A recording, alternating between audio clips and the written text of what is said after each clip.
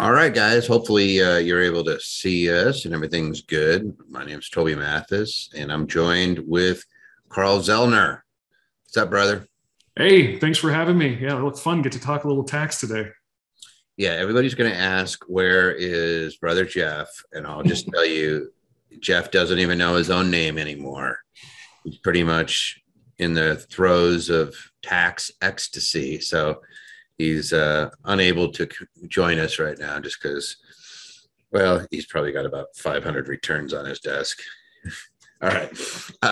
So welcome to Tax Tuesday. I only say that partially in jest. He's not drooling, but he still knows his name, but he is in the throes of the tax season. All right. If you can, let us know where you're from right now in the chat. So this is Carl. Have you done a Tax Tuesday before? I have not. So no, it's my first tax Tuesday. So Carl is one of our attorneys. We start starting to see some names. Put in where you're from, whatever city and state: San Jose, Bellevue, Chicago, Charlotte, Napa, Las Vegas, Miami, Florida, Dallas, Texas, Granite Bay. Now they're going in too fast. Austin. Hey, you were outside of Austin, right? You were in Georgetown? Yeah, I grew up in Georgetown, so just north of Austin. There we go. Manteca. There's Dallas, where you just were. Los Gatos. We know where Los Gatos is. Union City, Baltimore, got a bunch of properties there. Hate your city. You're not the city, but the people that work for your city are just, they're not much fun.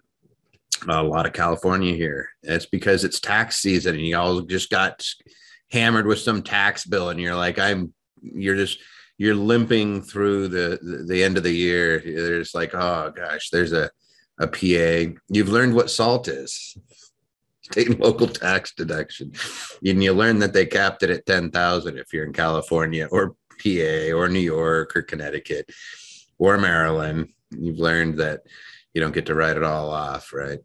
So let's see. We got a lot of folks. I'm waiting for a few more to drive on in, and then we will get diving on. Hey, if you have questions, the chat feature is where you ask clarifying questions while we're teaching.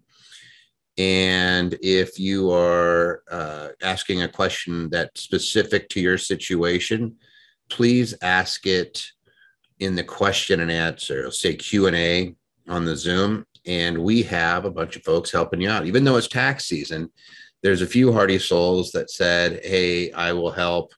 And specifically, I see Troy popped in. I see Jeff is still floating around out there. He's probably just listening to see whether Carl screws up and he can make fun of him. Dana Cummings is on.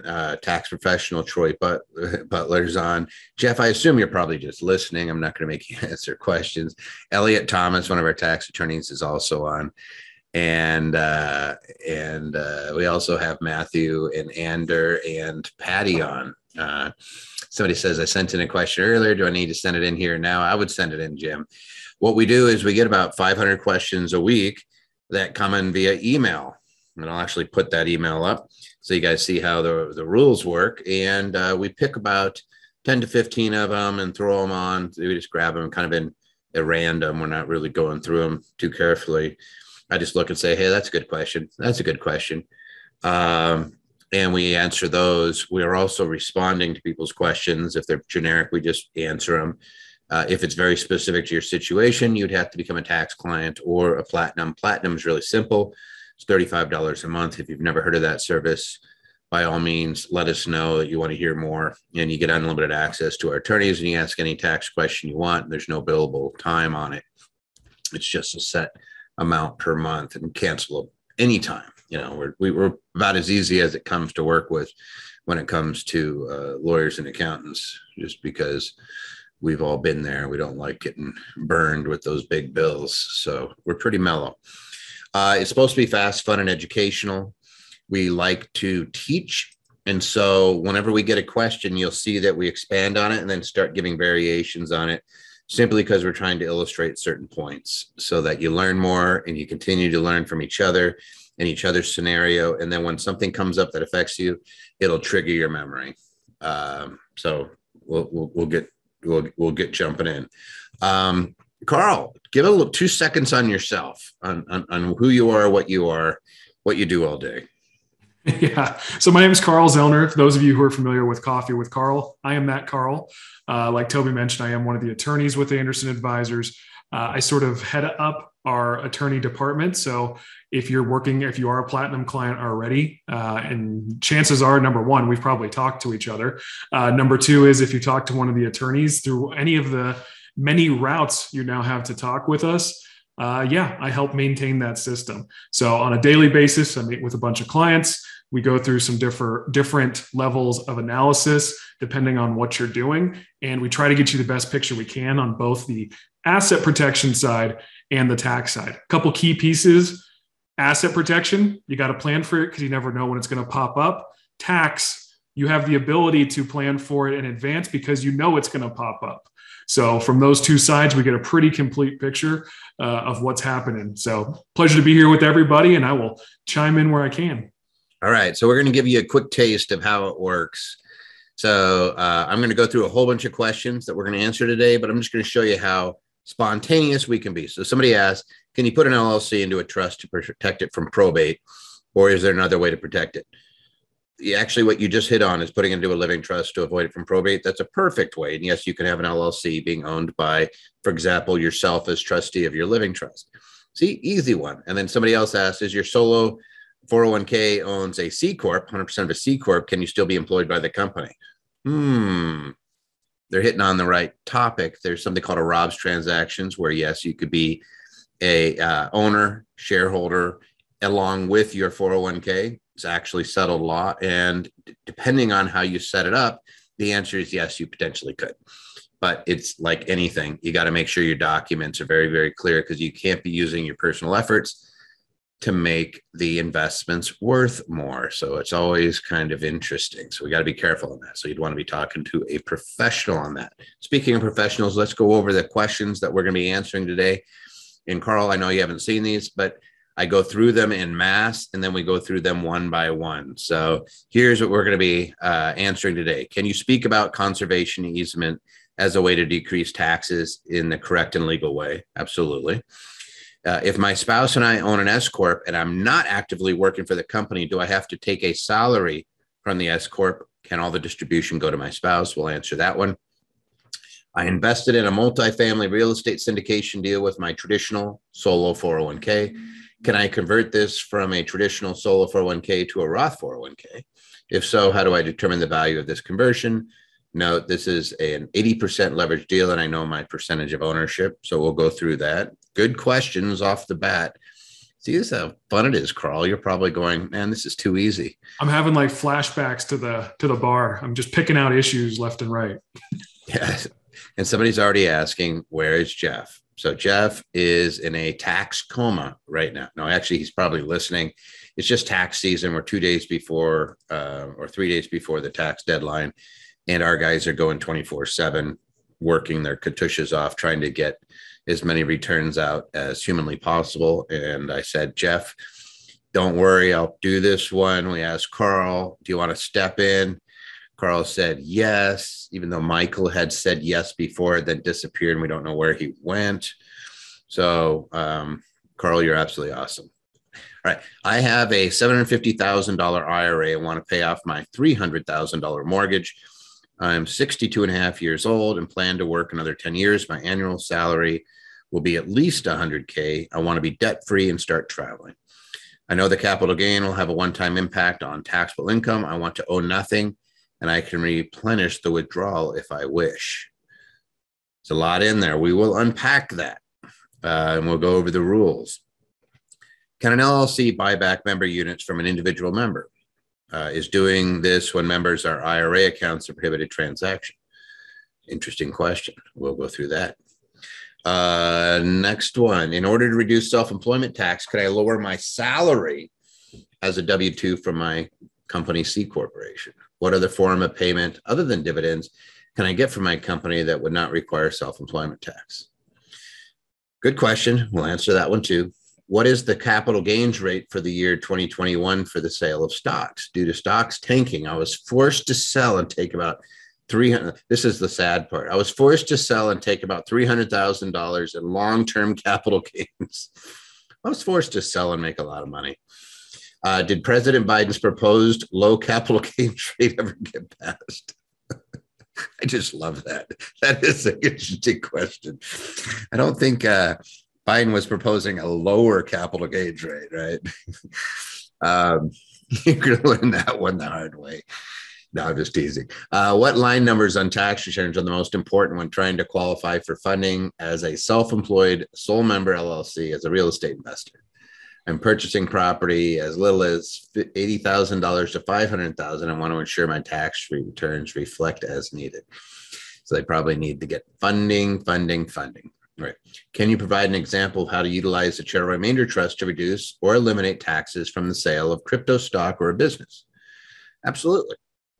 Where do you place in your personal tax return and on the corporation's return the initial investment as a board member at a nonprofit company? Can it be recuperated or does it become a tax deductible donation? We will answer that. And then the last question we'll be answering today is, if I want to establish an Airbnb from my timeshare, how do I structure my entities and what is the best way to operate that to save tax? So we got a lot. You ready, Carl? I'm ready. All right. I hope you have until midnight to work through these, because I'm just kidding. Can you speak about conservation easements as a way to decrease taxes in the correct and legal way? Is this something you want to jump on? So I guess I can give sort of a 10,000 foot view a little bit here. So usually these type of things, especially conservation easements, you're really talking about donating a property for a specific purpose. So when I look at these things, especially when we're talking to clients, first thing I want to look at is, what is the mechanism of where you get to see the tax benefit, and do you fit under that mechanism? Now, from that perspective, I'll say I don't know all the rules to that mechanism, so I'll turn it back over. Toby, you seem to be super well versed on these. Well, they're on the dirty dozen list from the IRS because they're so ripe for abuse. It doesn't mean that they're horrible. It just means that you got to make sure that the charitable component is real and it's forever. So let me just kind of go over what a conservation easement is from 10,000 foot view. Since we're way up there, let's look down on it.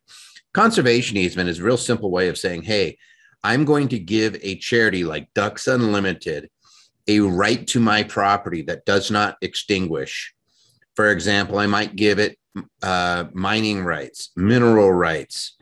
I might give it development rights and say, I want my land to remain as is. So for example, our past president Trump had Mar-a-Lago and gave charitable conservation easements to nonprofit organizations, qualified nonprofit 501c3 land conservation companies. And he gave the development rights of those for, I think it was 3 of the 6 parcels that make up Mar-a-Lago, and received a pretty massive tax deduction, over $5 million for tax deduction. So you could do it individually, or you could do it as a group. So like I could buy in, Carl and I could get together. Let's say Carl had farmland in Texas and he loved it. And he was a cattleman and he said, I love this. I'm having a little struggle. I don't want to sell this land. I want to preserve it.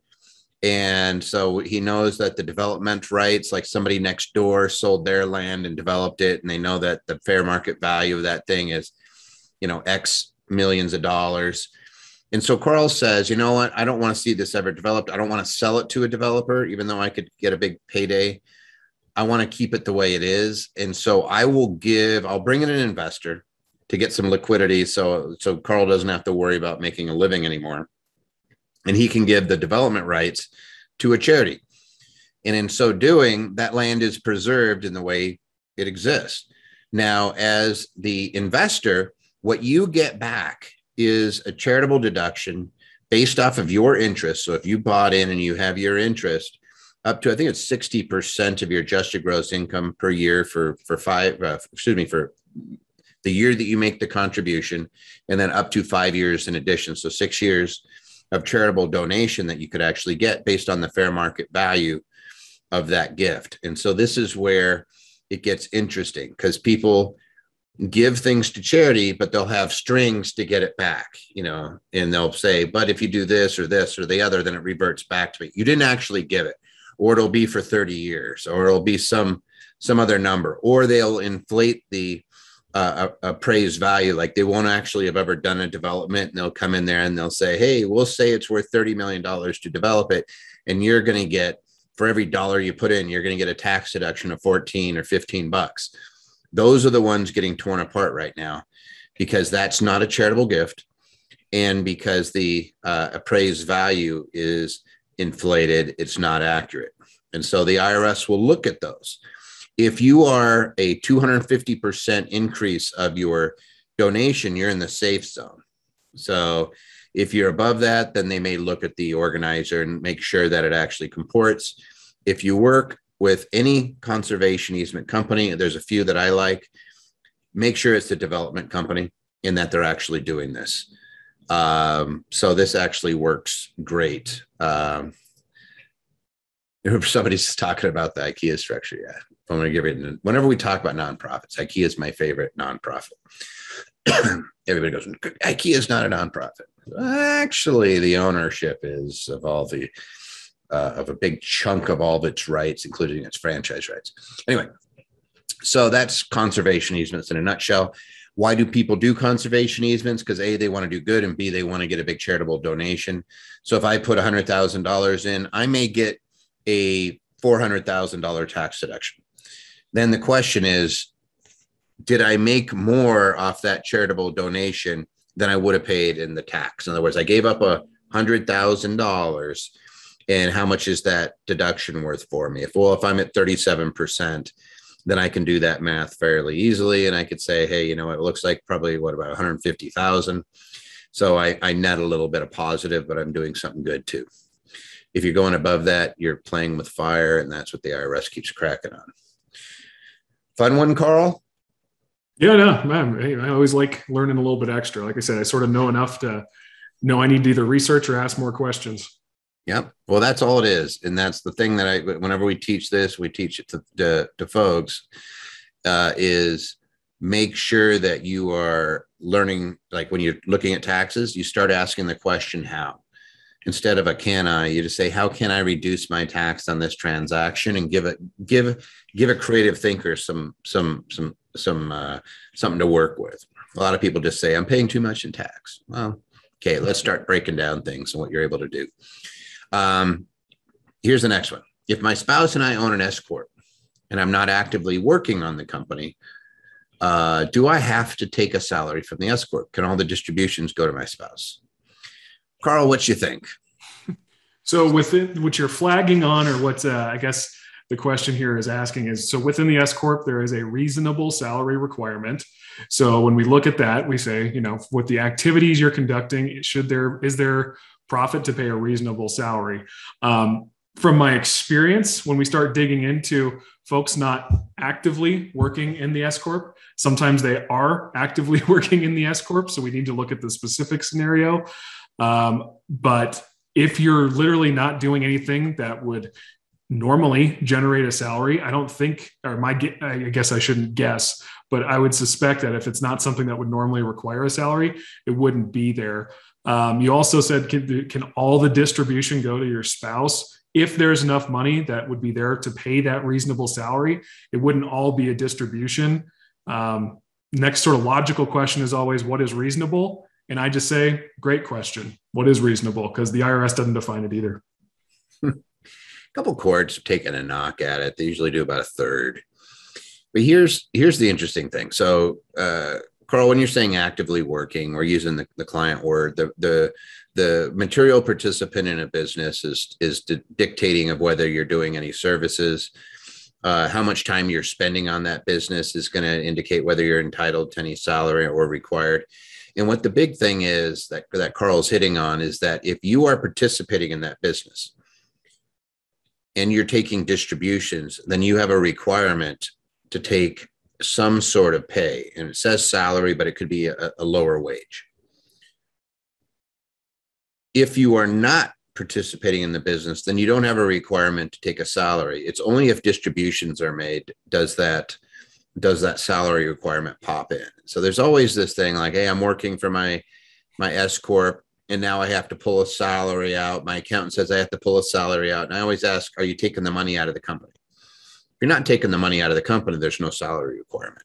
If you're taking distributions, then there is. Now, rule number 2 is distributions have to be equal. They cannot be made disproportionately. In other words, I can't have one person in an S Corp taking out 50,000 and the other person taking nothing. If it's profit, it's coming out to you guys, and it has to be equal. So if you're a husband and wife and you're saying, can I have 100% going to my spouse? You'd say no. You'd say, no, 100% can't go to my spouse, but it's going onto a joint return anyway, so it doesn't make any difference. The bigger question is, hey, can I have distributions? And I'm just a passive person. Do I have to take a salary? And the answer is no.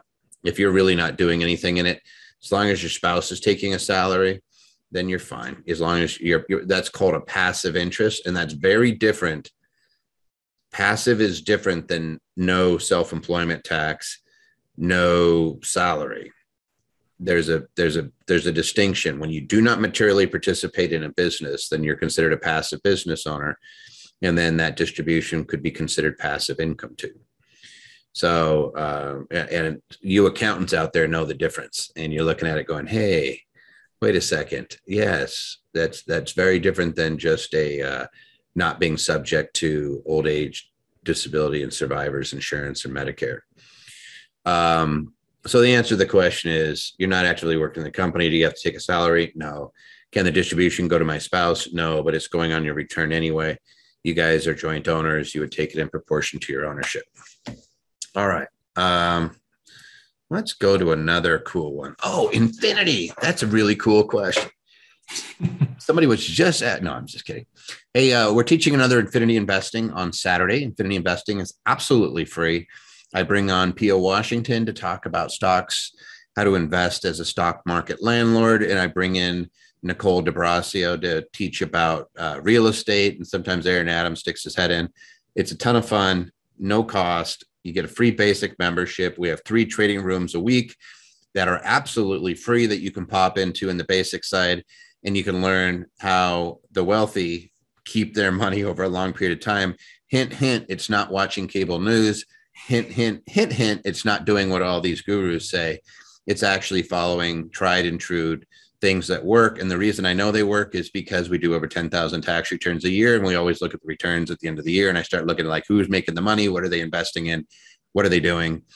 And well, lo and behold, you figure out that the people that are making the money year in and year out, and I don't even care about what they show as the taxable income. I'm looking at what's the cash flow popping in. If they have depreciation, don't worry. We know how that game's played too. I'm looking at the people making the bucks. And I like to share what they do. And that's what infinity investing is all about. It's free. It's on Saturday. If you want to register, simple link. I think Patty shared it out. And don't worry, we don't even have like a sales group with that. So it's not like you get beat on like, hey, come in here. We actually just try to get people to make money, because hopefully you'll come over to Anderson and use us for your tax services when you start having the problem like this some of these next folks when they're like, oh, I had to make $300,000 in capital gain this year. Oh, so I don't want to pay the tax on it. There's some things you could still do. All right, enough of that. I have $750,000 in an IRA, and I want to pay off my $300,000 mortgage. I'm 62 and a half years old and plan to work another 10 years. My annual salary will be at least $100,000. I want to be debt-free and start traveling. I get it 100%. I know the capital gain will have to have a one-time impact on taxable income. I want to owe nothing, and can replenish the withdrawal if I wish. I don't know what that last sentence means, but Carl, take a whack at it. Yeah. So one thing, whenever it comes to retirement accounts, whether it's IRAs, 401ks, annual salary around 100,000. First thing I want to look at is what is your effective tax rate and where do we want that money to go?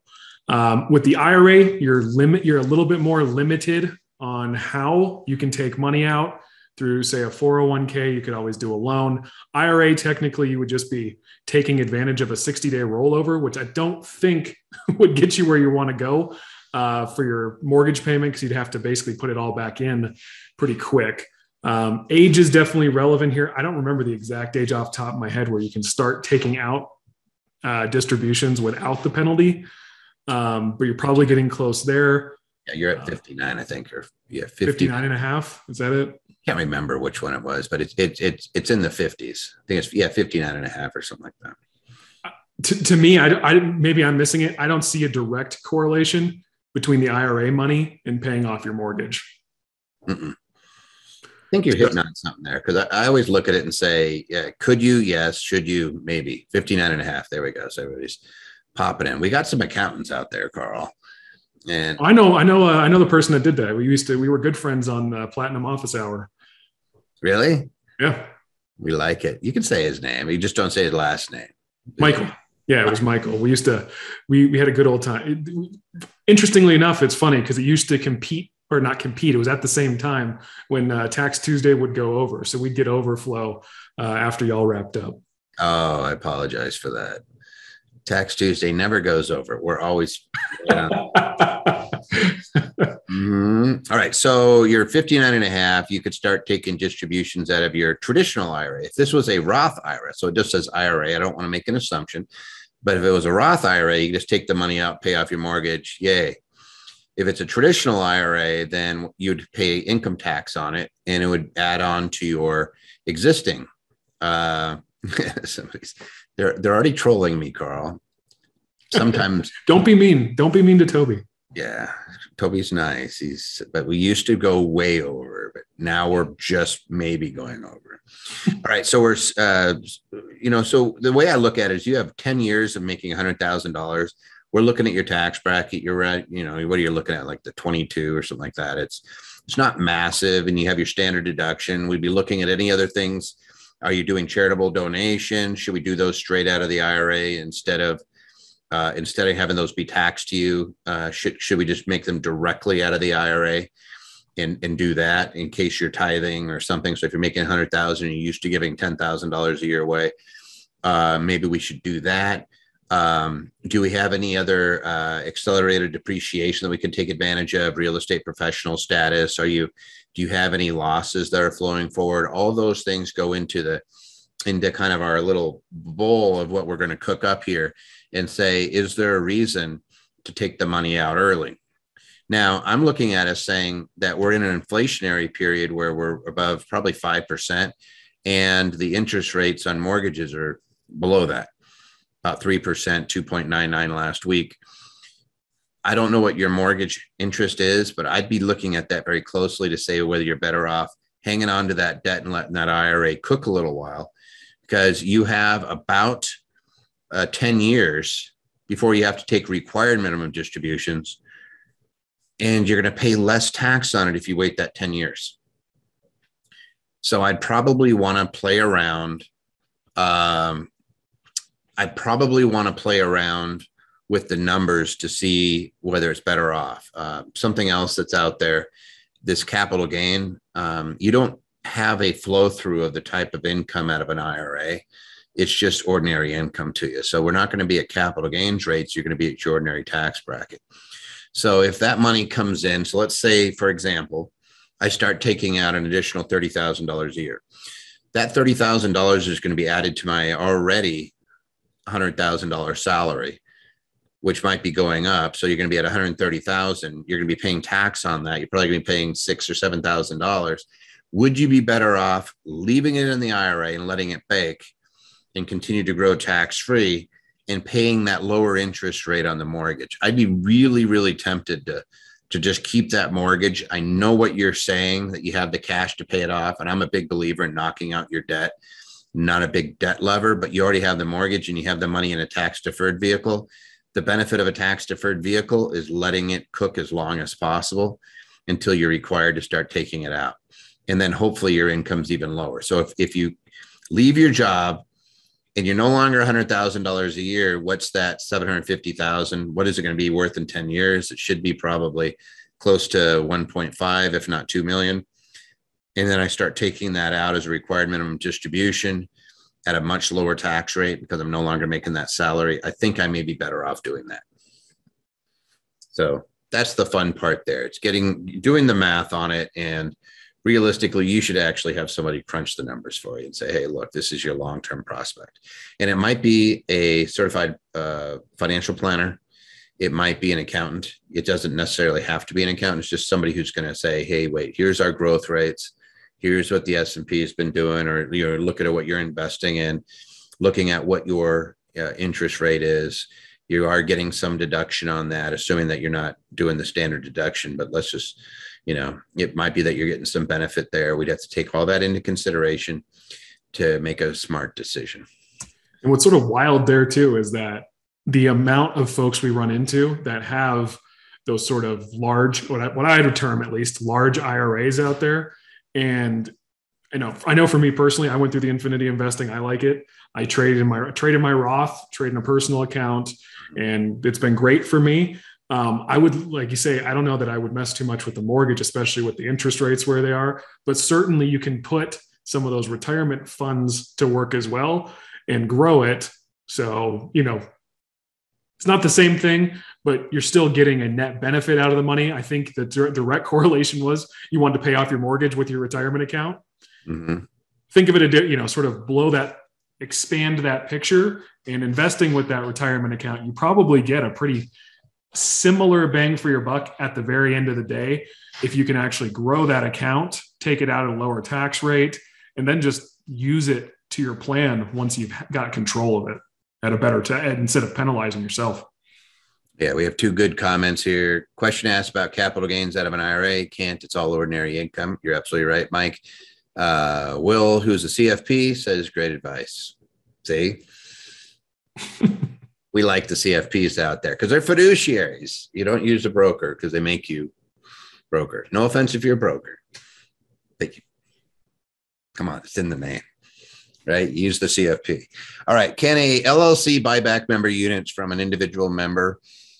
Is doing this when members are IRA accounts a prohibited transaction? What say you, Carl? Yeah, so technically, yeah, the LLC as a whole could buy back member units. Usually when you're looking at the member units in an LLC, though, ownership's dictated as a percentage. So depending how you're doing it, it may not change a whole lot. Is doing this when members are IRA accounts a prohibited transaction? It depends. So it would depend. Number of members could be relevant. Who those members are, the members that would be sort of funding the purchase return of those membership units. So yeah, that's, I guess, sort of the overarching point here is with a IRA accounts or retirement accounts, we tend to lean a bit more conservative because those prohibited transaction rules can be a little sticky. That being said, we tend to lean more towards let's figure out how to do it than just tell you no. So I'd want to sort of dig into the details on this one. Yeah. And so can an LLC buy back membership units? Yeah, it's called a redemption. And there's actually a pretty big difference between a sale of a membership unit and a redemption. If I'm not mistaken, whenever if you fall under partnership law, you're going to have these things called hot assets, which is things like your inventory, receivables. There's one other that I'm missing and I can't remember off the top of my head, but there's like three main ones that where it's ordinary income. You have recapture that you may have to be worried about if you're selling out or doing a redemption. I think you avoid the recapture on a redemption and it's sticking it to the other partners.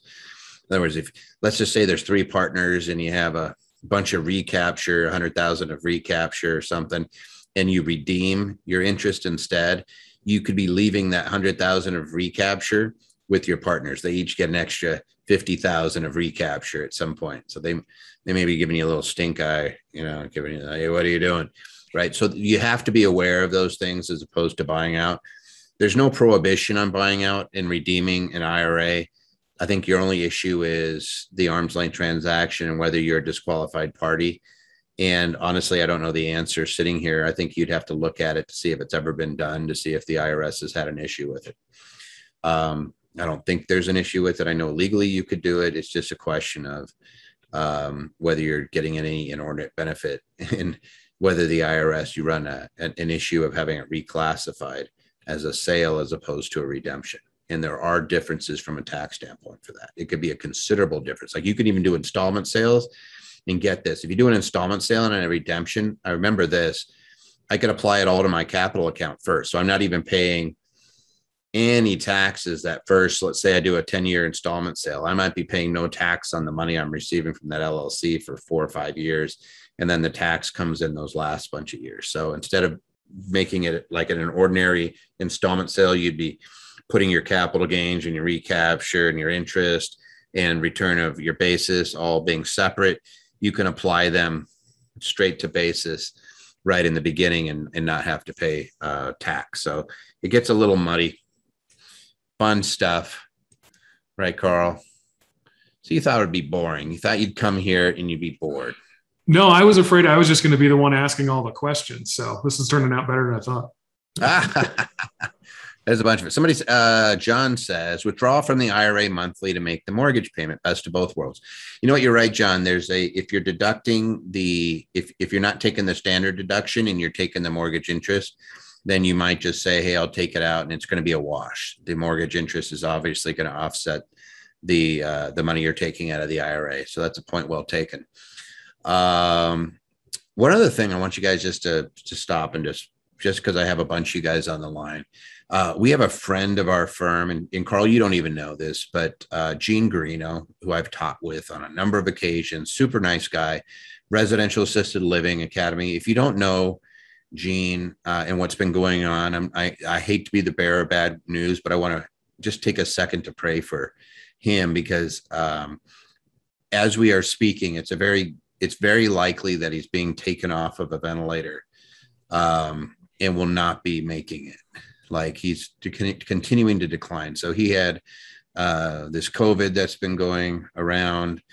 He ended up in the hospital, and for 2 weeks he's been on a ventilator, really suffering. To him and his family, Mona and Isabel, they're just really great people.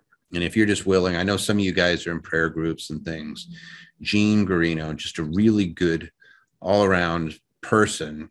His family runs something called the the Residential Assisted Living Academy, and has an association, a national association. Yeah, a bunch of you guys. So sad to hear. He's just a great, just a really good dude. Known him for a lot of years. So if you guys could do that, I know some of you guys, I believe in that sort of thing. Not everybody does, but if you're willing to add him to your prayer group, because it's probably going to be any day now, if not already. And I know his family. I talked to Mona this morning. Devastated. Great people. Back to tax, because it's I'm not going to say the pun, but something in taxes. It always goes both of those things.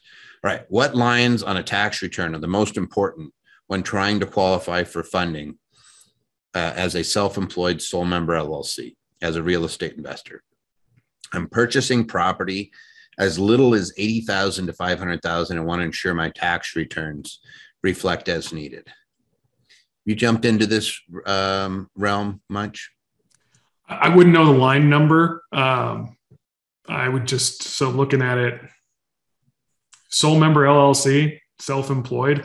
If it's taxed as a sole proprietorship, it's your individual return that's going to make the difference there. Yep. Oops. I'm going to see if I could find the line number. I don't know what I did with it. I'm not going to be able to. Sometimes I have tax returns lying around. It's going to go off of your Schedule 1. Anything that's going on a Schedule E, anything that goes off of a Schedule C is going to go into what they call as a Schedule 1. I believe it is on the new 1040s. So I want to say it's like line 6 or 7 down. You'll see it. It's after, it's before your total taxable income, but before the adjustments. So they're always going to add all those things up. And thank you guys for all the chats coming in for Gene right now.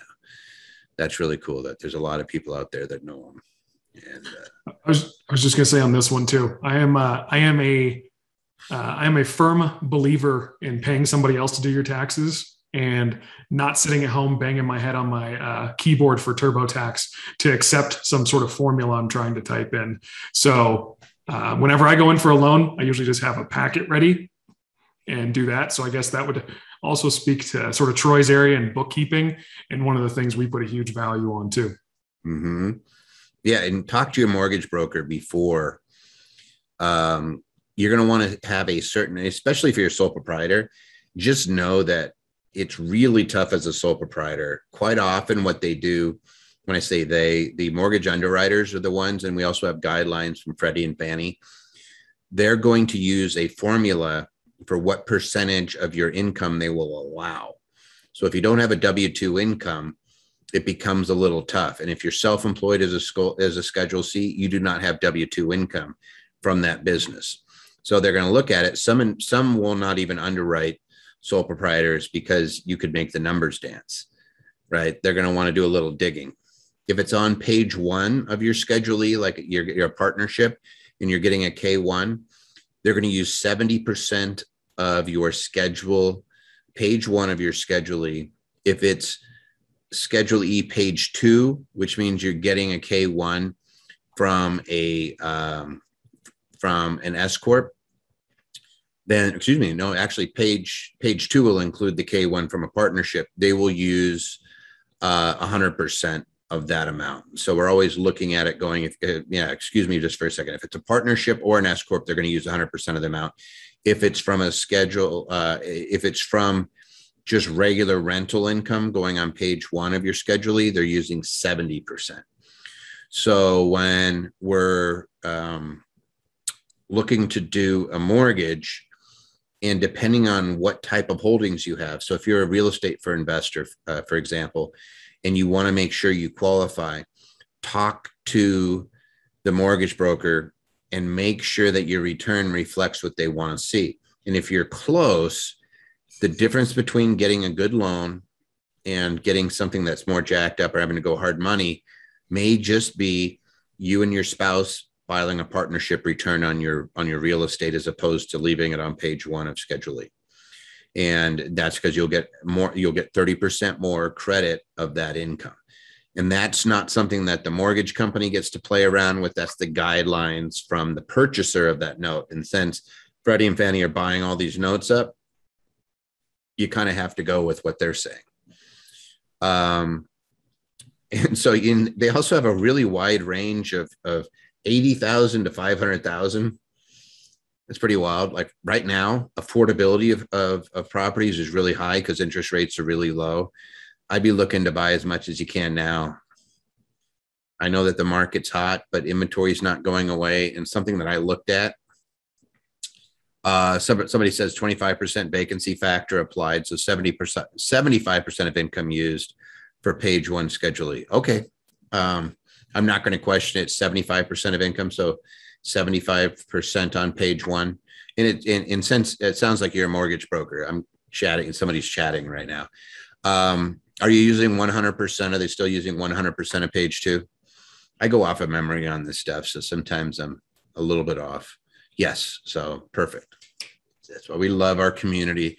Sometimes you guys teach us, and then we get to share it with everybody. So that's perfect. And am I giving good advice, by the way?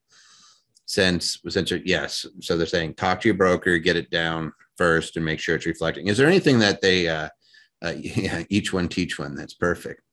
Since we have some folks out there that are in the mortgage industry, are you finding it more difficult to get the loans on the Schedule C's, or is it relaxing now? Because for a while there, it was pretty uncomfortable. Let's see if anybody has anything, or would you even want to touch somebody who's a Schedule C? Would you rather them be go ahead and incorporate, make their LLC taxable as an S Corp or something like that?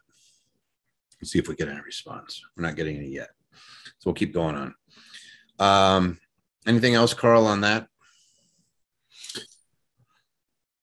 No, like I said, I guess recently I went through and did a purchase and I did the same thing. So it's, sort of practice what we preach, right? I go in and said, what do you want to see? I've got my wife and I have a corporation, some different things, and shifted around to what they wanted to see. The real golden rule, those who have the gold get to make the rules. So this is the lines of the box. I said, let me squeeze myself in there, and went pretty smooth. Yep. Somebody says that read that owning housing is 30% over inflation, rent is up 80%. So Michael, that's a really good point. And what I've been watching, so out here in Nevada, there's areas that are 100% year over year increase. I think overall we're over 20% year over year. Nationwide, we're about 20% year over year on the housing market. The issue is in 2006, the pricing of homes, and what you do is you look at the rent equivalent for housing versus the housing prices, and you divide them and you end up with a ratio. And if the housing pricing is going up faster than the rent, you'll end up with a bubble and it'll burst and it'll be like 2007. So you could actually see that coming if you're looking at the ratio of the housing prices versus rents. So rents weren't moving in 2005 and 2006 as high as the house prices. Right now, they're both moving. You're not seeing that weird inflation. It's getting higher. Like I think that at its peak in 2006, we were at about 1.7,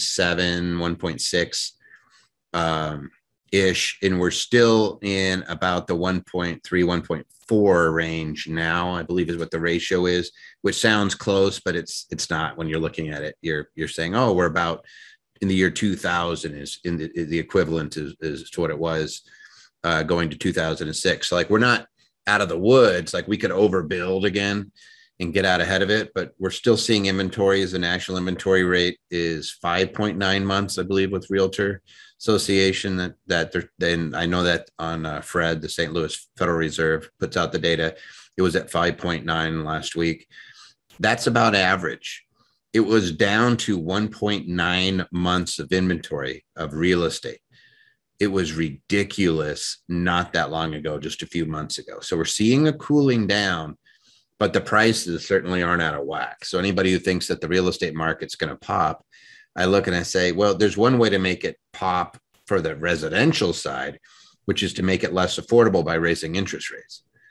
But I right now, they're not doing that until probably early next year. And even if they do that, they're going to have to go so slow. We still have historically low interest rates. It's ridiculously low. So the affordability of housing is going up. You have more competition.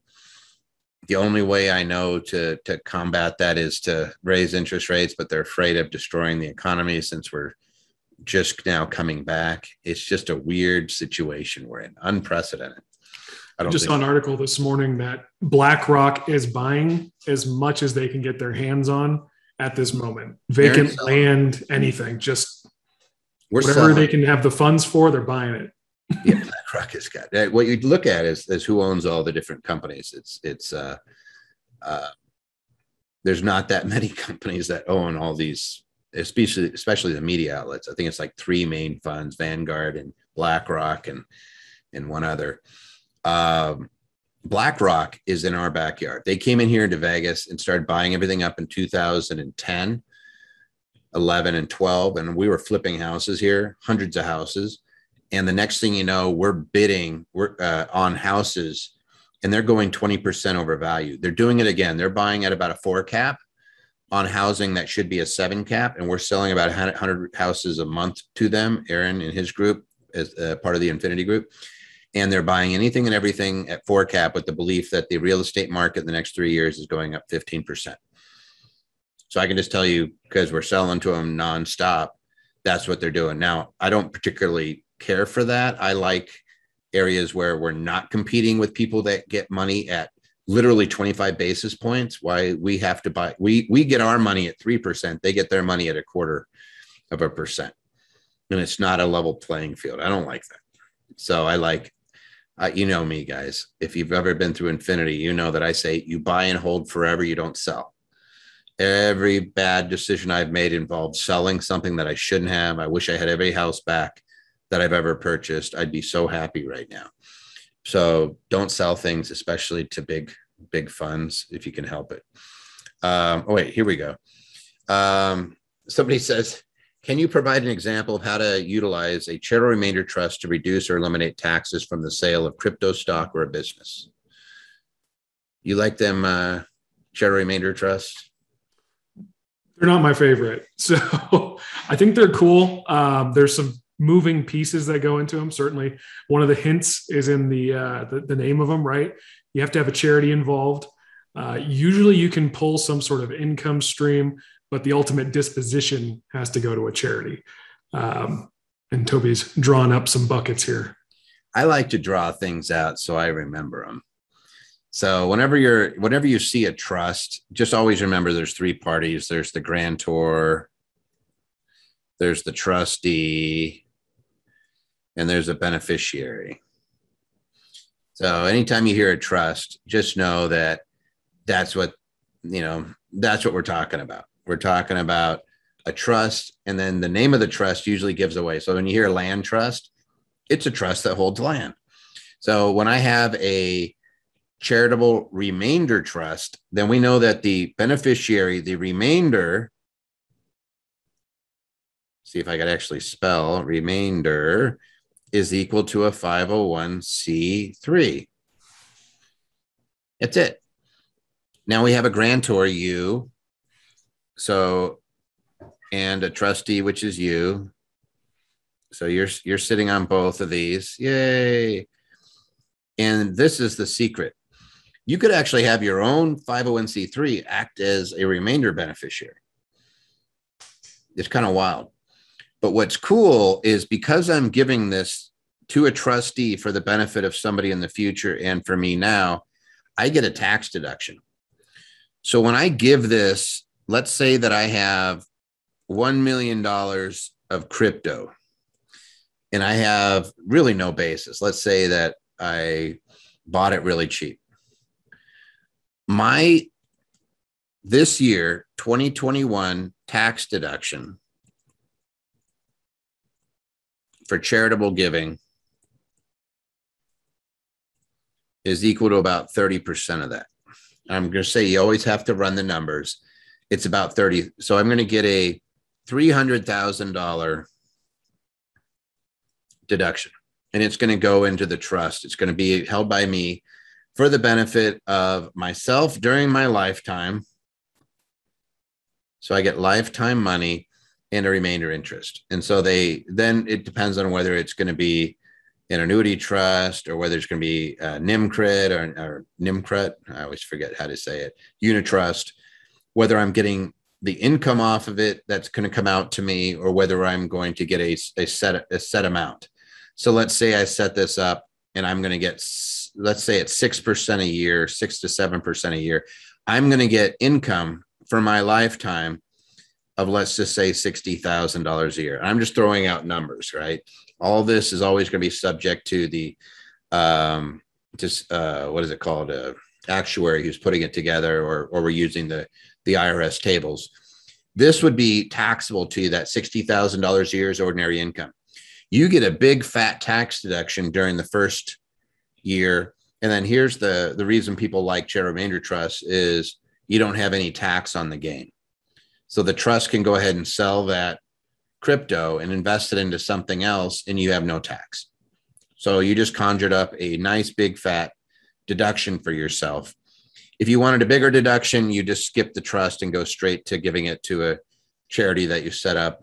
If you guys have listened to me for long enough, you know that I oftentimes say, set up the charity. All the rich folks do the charities. Why do they do the charity? Because they work. Money usually goes straight into the charity. Rarely does it come back out. Usually they're just letting it grow and grow and grow and grow. There's tons and tons of examples of families that have done very, very well.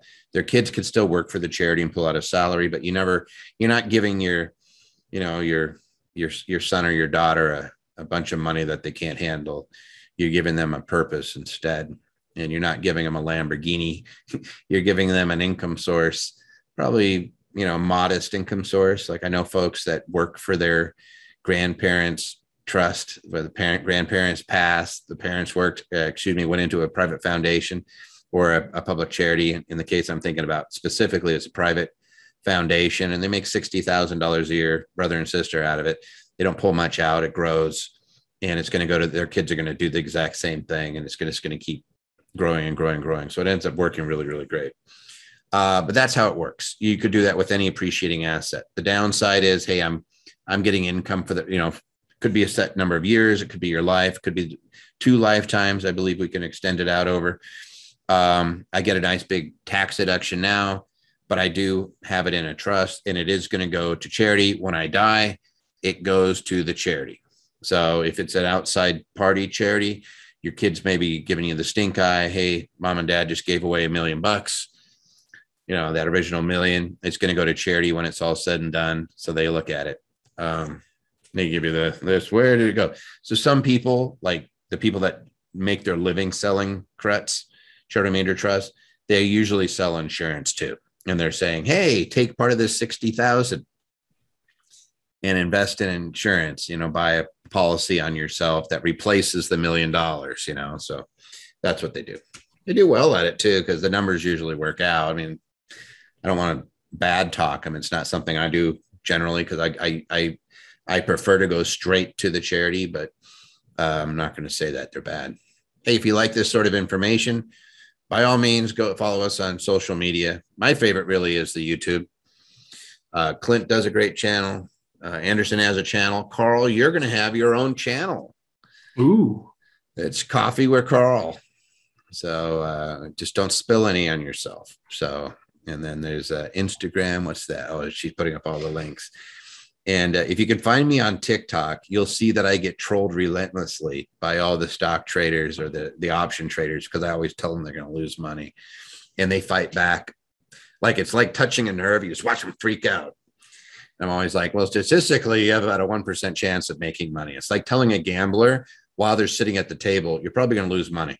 They just lose themselves, and they start yelling at you. They're like, but I'm up. And you're like, wait until 5 a.m. and you won't be anymore. Right. Here's a good one.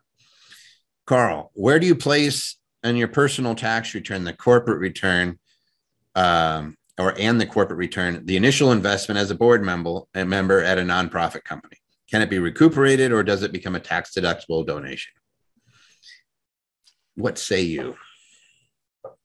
You know, I don't know the answer to that one off the top of my head. I guess my instinct is pointing towards, you can sort of just go, yes, which one do you want, right? Do you want it to be some sort of reimbursement? Because usually you can have a reimbursement plan that applies to the board members.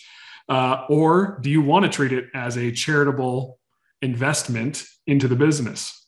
Can you have a charitable investment oh, Patty, don't share out my TikTok now. That's horrible. I've been fighting with people, and I'm not very well, I guess it wouldn't technically be investment because you wouldn't be getting a return. So right. No private inurement. So it's not an investment. It's not a company that you're investing in. What are you doing when you're giving money to a charity? Donating. Yep. So it becomes a donation. You're not getting it back. So yeah, somebody says, I'm on TikTok. Hey, I have fun. They're like 60-second things, and I poke at them. Just the crazy investors out there. So you'll see my smiling face. My daughter likes TikTok. I don't think she follows me though. I think I have like 3 followers at this point. Not after you told her she's getting a job in your charity, not a lump sum. Yeah, she might stick around a little bit more. America's a good kid. All right. Usually it's treated as a tax deductible contribution. So it's not really like if you're putting money in, they're like, hey, I set up the company. Like if you put it in ahead of time, you could say, hey, I want to get it paid back. I could see you doing that as long as it's documented ahead of time. Otherwise, just treat it as a charitable donation, and don't set up a charity unless you have a real charitable, like you need to have a charitable bend to you. I would say that you're going to be really unhappy if you set up a charity and you're not charitable, because there's lots of rules that make it really hard to get like unfettered access to the cash that you put in there. Like you could take a salary out. We can do deferred compensation programs for you. It can cover business expenses. Anything's arm's length. There's so many cool things. You do some cool split dollar if you want. With insurance, you could do corporate owned life insurance. I love that one too, and just have a bunch of money dump in there when you pass. But if you just like having access to your cash and you want to be able to take it out of your company whenever you feel like it, don't do a charity. Not the appropriate vehicle. There's plenty of others for you. All right. This is I know this is your bailiwick here, Mr. Zoellner, because I've seen you do this before.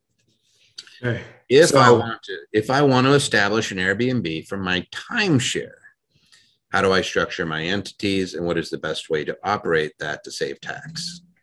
Okay, so it's a deceptively short question with sort of deceptively with some longer analysis here. So timeshare, number one, I'll just hit it sort of as we read it.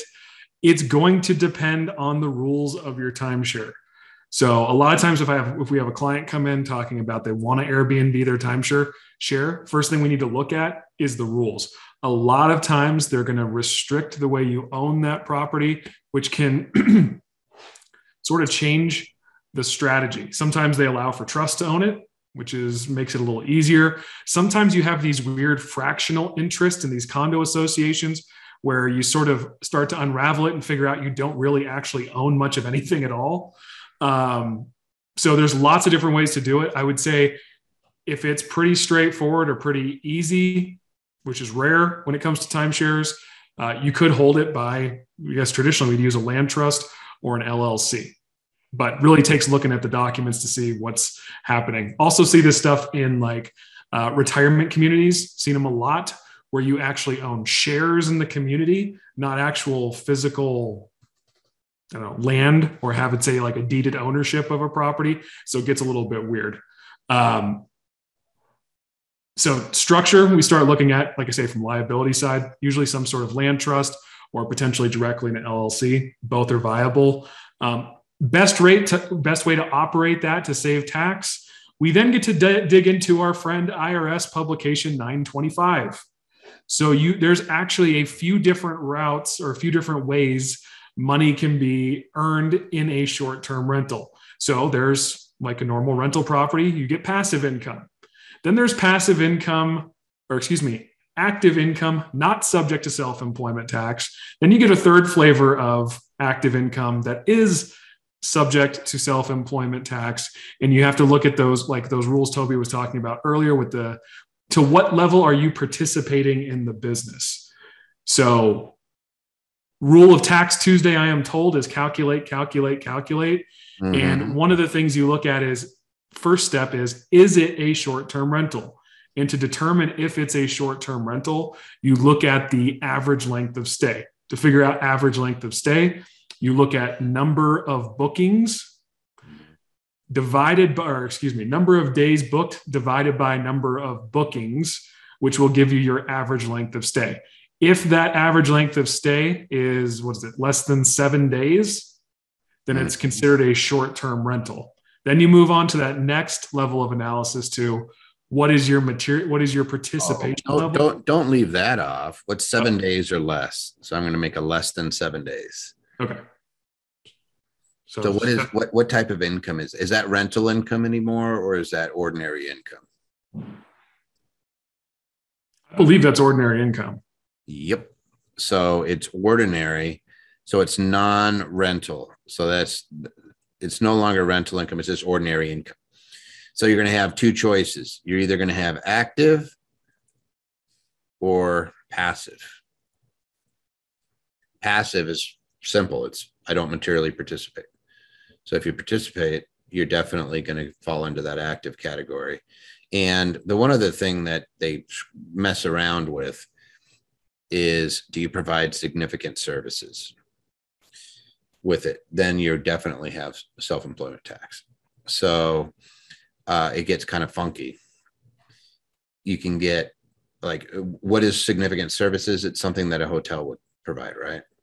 Do you ever dive into that? Or I don't want to steal your thunder, but I've dug into it. It's been long enough that I can't remember the verbiage, because especially when you're looking at publications, it's all about how did they stick the words together, and is there something that backs them to interpret it? Mm-hmm. Yeah. So once you're dealing in that, what ends up coming up for if you're providing significant services is something that is not ordinarily provided when you're doing a longer term rental. So it's did you become a hotel? So the way I always think of Airbnbs is it more like a hotel, or is it more like a rental for a year? Like if I did a year lease, what do I expect to receive from the landlord? Do I expect to receive a bed? Probably not. So check. It's more like a hotel. If I do get a bed, do I expect them to put sheets on it for me? Probably not. Do I expect them to clean the sheets and do all the laundry during my stay? Absolutely not. How about after my stay? Probably not. Like, I don't even think they're going to give me sheets. Would they leave me a coffee maker and a bunch of coffee? No, that's more like a hotel. And you start going down your little list and you realize that when you're doing 7 days or less, it's a hotel, which means it's going to be ordinary income. And the only question is it active or passive? And, where is it going to land? If it's active, it's going on Schedule C. If it's passive, it's going on Schedule E. It could possibly go on Schedule E, even if you have providing significant services, but you're not materially participating. So you technically can actually have a passive sole proprietorship if you're not doing anything. It's kind of weird. What was the IRS publication again? There's some folks asking. 925. 925. There you go. What's the other categories? Of the types of income? Or let's do 8 to 30. Oh, 8 to 30 is just like a normal rental. So it would be passive. Yep. So this is by default going to be rental. It's possible that it falls out of the category of rental income if you're providing substantial services. And where you get substantial services is, think of something where the staying at the house is incidental to something else. Like when I think of something different, or like let's say you're at a recovery facility. Don't go to a recovery facility. Let's just say you're at a recovery facility. I'm a recovering gambler. Somebody says, look at that. I got some cool views. Yeah, Richard, that's neat. Let's say that I have a recovery unit. The actual stay is incidental to the recovery. It's not of itself. It doesn't have its own value. That would be non-rental. But if it's, hey, you're just getting a place and it's 8 to 30 days, unless you're providing cleaning service, unless you're providing concierge service, unless you're providing food and things like that, it's going to be a rental, just like regular rental. And in that particular case, it's going to be passive unless you fall into a category of active participation or real estate professional. It gets funny. And then you go 30 more than 30 days. So 31 plus. And then you have to have extraordinary services for it not to be rental. And extraordinary services are like, you're literally going on a tour. Let's say you're going to go out on a 3-month tour or something, and they're just basically coming up with housing for you. If you're the landlord on those, or if you're receiving the money for that and you're handling all that, then it's all just regular income. Otherwise, this is also going to be rental. And then it's the same rule as the 88 to 30. How would we make sure that with all these options that we don't screw it up? What's a good structure to make it so we don't have to care about this? So I would say a good structure to look at this is that ultimately we want the asset held just like we would hold any rental property. Which would be? So usually a local LLC holds title to the property.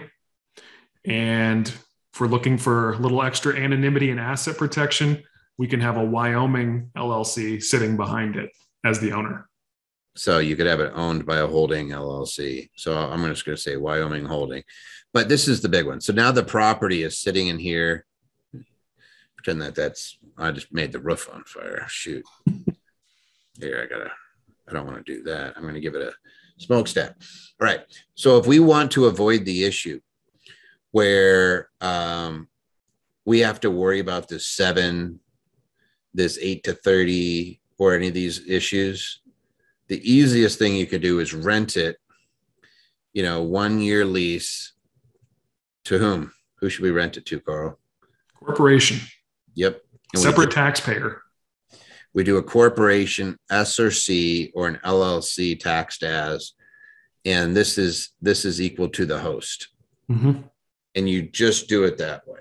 I get into fights with Clint all the time on this because, he likes the idea of doing the short-term rentals, 7 days or less, and materially participating. And I'm like, how the hell are you going to materially participate? Most of our clients, they're buying their Airbnbs in other states, but point taken is that yes, you could have that be, if it's active, it's ordinary loss. I prefer to get this real estate pro on somebody and to do the structure, but that's why you talk to somebody and have them actually look at your scenario. But I think you're 100% right in that structure. So this would be dealing with the host, would be renting to the guests. And then this right here is definitely rental. This here is definitely ordinary. And we don't have to worry about it anymore. We don't have to dink around. Yep. And those, I guess it bears to mention too, because I'm sure they're just given the amount of people that are on here, those that understand or have been influenced or use Airbnb arbitrage. This is that. It's just the ability to do it within your own structure. Yep. And again, you just look at it, you get facts, and they're talking about Gilligan's Island on here. That is awesome. You guys can't see the chat all the time because we have people that solicit each other on the chat, but I do enjoy reading your chats. There's some pretty good ones that come in sometimes. Sometimes some are a little bit profane. Usually they're from a guy named Jeff Webb.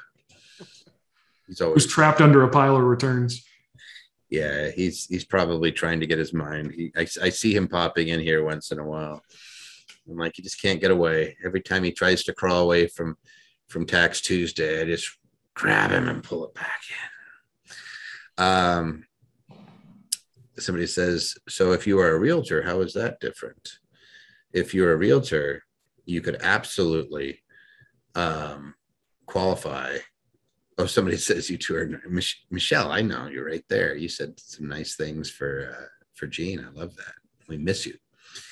Somebody who worked with us for a lot of years. If you're a realtor, then qualifying for a real estate professional is very simple for you because you're going to hit your 750 hours or 50% or more test, which is what removes your, basically like this. If I have rental real estate, it's considered passive.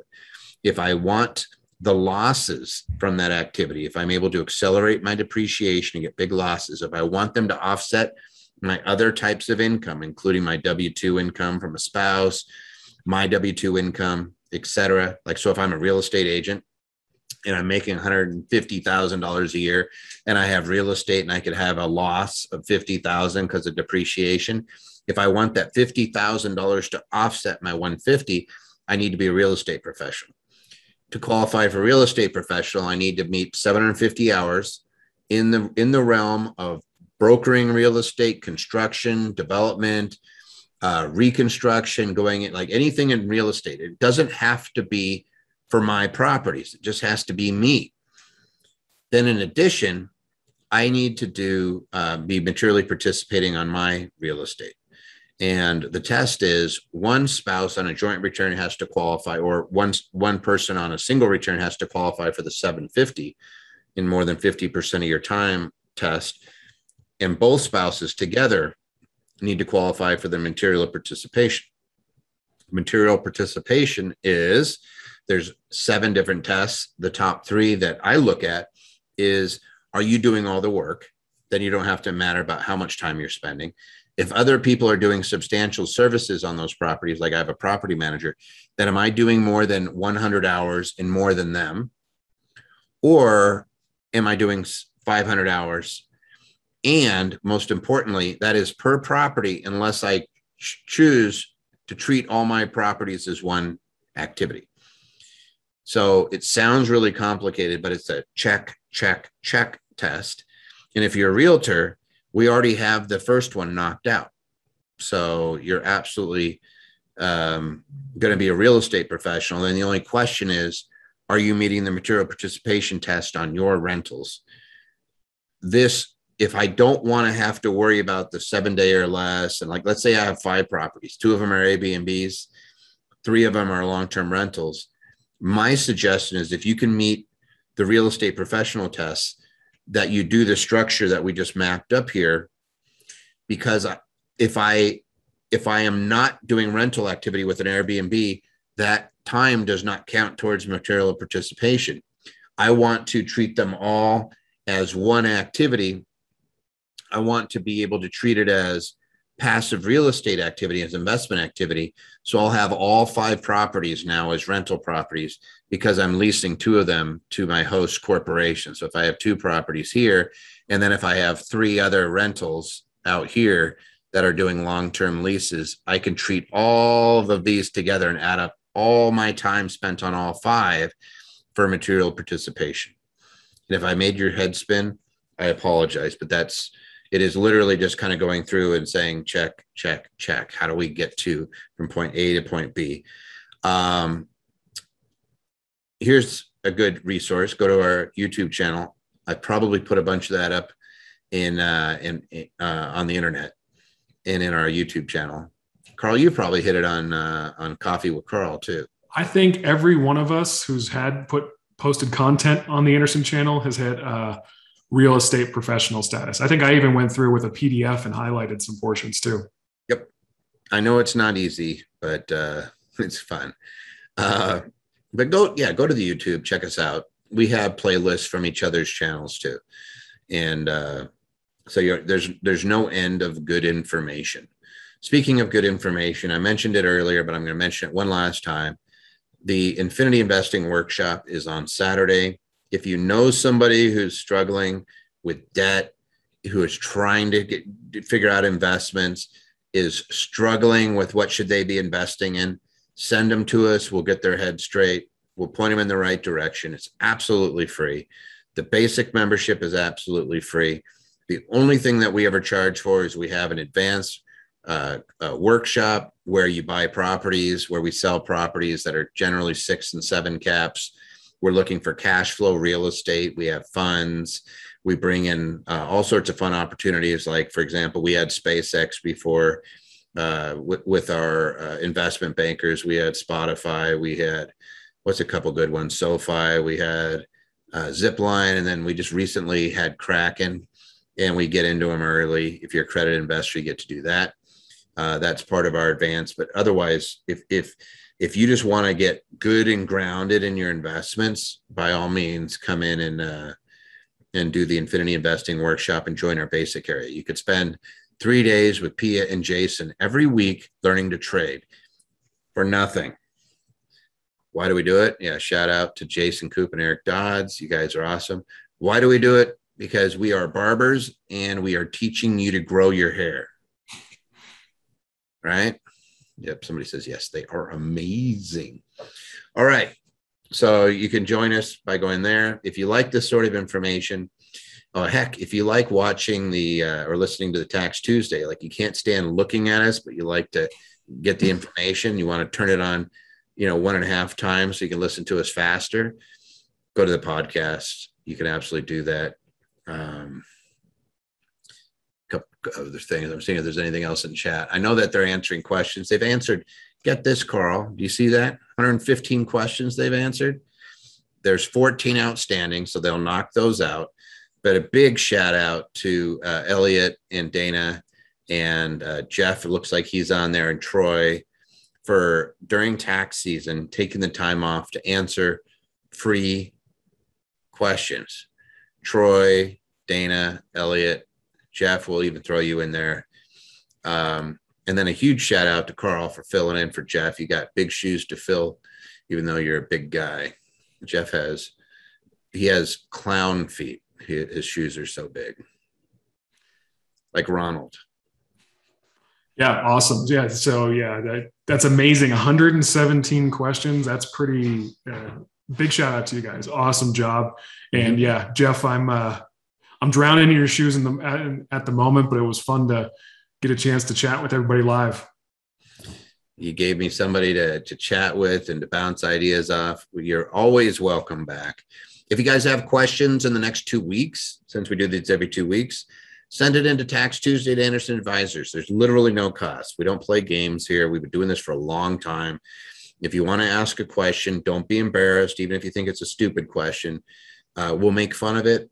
No, I'm just kidding. We won't make fun of it. We'll just answer it and make sure that we get you guys squared away straight up. If you need additional information, by all means, visit our website as well, Anderson Advisors. There's a ton of content on there as well, but we like sharing information. If you think anybody would benefit from this, we do live stream this on YouTube, so you don't have to register. So if you have one of those folks that's super private and they just, and you say, hey, if you want to get some good answers to questions and you don't want to pay $300 or $400 an hour, by all means, come on and join these guys. We'll answer your questions the best you can. Got to figure out a way to get those questions from the YouTube side. Patty, how do they do the YouTube? Is that where we're broadcasting? And I like to get it to where we're just sending out the information, and those who don't like registering for things. I know Patty just said yes. I was saying, how do you get to I guess you just go to YouTube and go into Anderson Advisors. We have a channel. She's answering it too. So they're getting it to you. Yep. You just go to the Anderson Advisors, just type in Toby Mathis or Clint Coons or anything. You'll find our sites. Clint has one, but Anderson Advisor has one. And we'll make sure that we get everything answered for you. You can always come in and pop in, and like we see, there's always, I think we have usually about 10,000 people registered for these. Good little community. Not everybody comes up live, but a lot of them watch it later. And if you don't want to register, you just want to watch it as a live stream, you certainly can do that too, or live cast or whatever they call that on YouTube. The YouTube. All right, guys, that is it for us. I will exit for Carl and I, but you can absolutely continue to ask questions, and the guys will finish answering up questions because they're awesome. So thank you, Troy, Dana, Elliot, Jeff, Ander, Matthew, and Patty Pate, who is answering questions nonstop. So she always does a really good job. So it's a lot of folks that come on here and try to help you guys out. So take advantage of it. Thanks again, Carl, and we'll see you later. Thanks for having me. Thanks, everybody.